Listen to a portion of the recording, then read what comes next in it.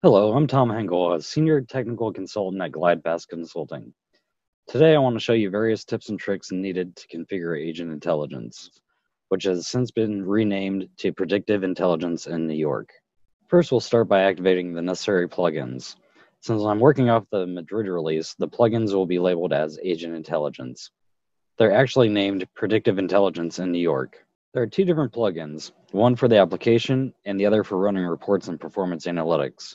In the New York release, you'll actually find 4 different plugins. One for the application, one for the enhanced user interface, one for knowledge management, and one for reporting. I've already gone ahead and activated these plugins in Madrid for you today, so you can get the full configuration requirements for Agent Intelligence. If your instance is running on an earlier version than Kingston Patch 2, you'll need to go to the sysproperties list. You'll need to find the Glide Shared Service Scheduler.url property, and you'll need to update it to point to sncmlscheduler.service-now.com. Once the plugins are complete, we'll need to activate the proper business rules. The easiest way to find these is by doing a wildcard search on prediction. For this demonstration, I'll be focusing on the incident table. However, you can expand this to the task table and get more records for Agent Intelligence to run on. I've went ahead and created a new business rule called Default Incident-Based Prediction Copy. Out of the box, the default business rule is set to read only as a template, so you're going to need to create a new one regardless.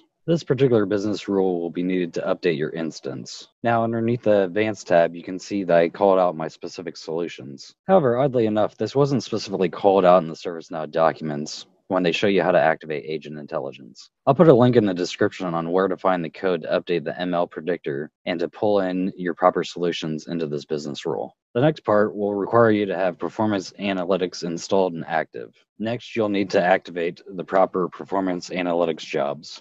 You can easily find these by doing a wildcard search on ML. After all this is configured, you'll need to go into your classification solution definitions and similarity solution definitions, configure those, and run the training. Once you've completed all these steps, then Agent Intelligence should be good to run and start predicting your classification solution definitions. Thank you for watching, and stay tuned for more ServiceNow related videos.